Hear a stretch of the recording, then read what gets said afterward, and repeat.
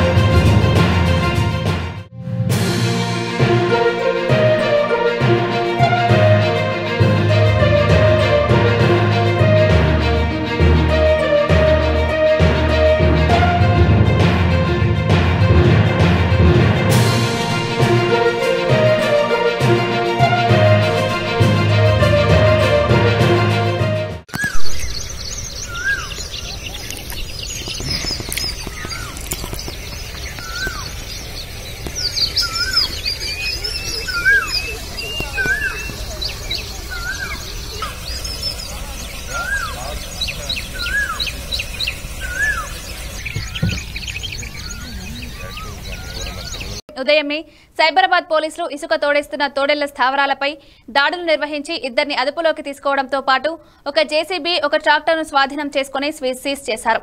Lockdown వేళ మండల అధికారుల పనితీరుని శంకించాల్సి ఉంటుంది. కేశంపేట్ రూరల్ చౌలపల్లి సమీపంలో ప్రవహించే వాగు పరిసర గ్రామాలకు చెందిన కొందరు ఫిల్టర్ ఇసుకను అక్రమంగా తయారు చేసి విక్రయిస్తున్నారు. జేసీబీలతో గుంతలు తీసి ఇసుకను మట్టిని తీసి వాగు కాల్వలోని నీటిని మోటార్ ద్వారా పంపింగ్ చేసి ఫిల్టర్ చేసి ఇసుకను తయారు చేస్తున్నారు. భూముల్లో మట్టిని తీసి బోరు నీటి ద్వారా ఫిల్టర్ చేసి ఇసుక తీస్తున్నారు. తదితర ప్రాంతాల నుంచి మట్టిని లారీలో తెచ్చి కూడా ఫిల్టర్ చేసి ఇసుకను తయారు చేస్తున్నారన్న ఆరోపణలు ఉన్నాయి. ఈ వ్యవహారం అంతా పగలు రాత్రి అని తేడా లేకుండా కొనసాగుతోంది.